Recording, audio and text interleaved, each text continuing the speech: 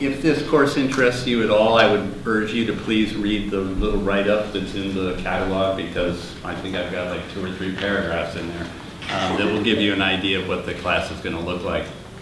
I do want to say that I take that LEK4 very seriously.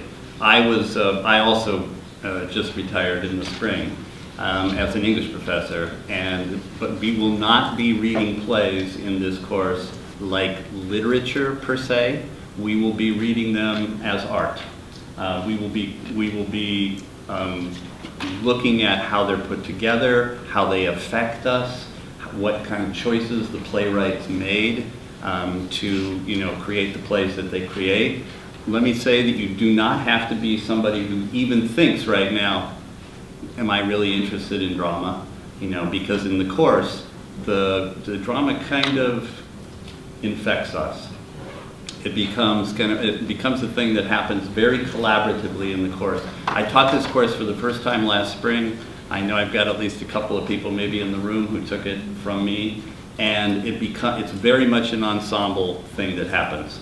The students and I, of course I come into class prepared, but really the students are the ones who make the class happen. And we discuss the plays. I try to give as many as possible of the plays that I'm teaching. I give you performances. So you actually have a chance to see or hear the play performed. So that's part of our discussion.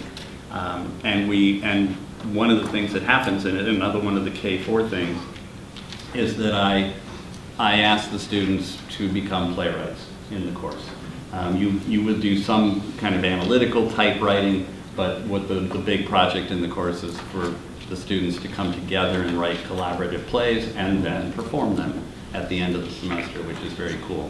So I would urge lots of different people. I mean, in the last spring, I had students from across the gamut in terms of their majors, and it was a lot of fun.